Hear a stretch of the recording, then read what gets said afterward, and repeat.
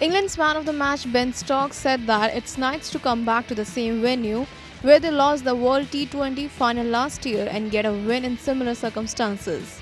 England last April lost by 4 wickets with 2 balls remaining to the West Indies at the Eden Gardens, the same venue where they beat India by 5 runs to script their first win of the series. It was 9 months ago, so don't remember much of that. But obviously, it's good to be back here and get a win. Stokes said. England beat India in the third ODI by 5 wickets to end the series 2-1. Anna's report.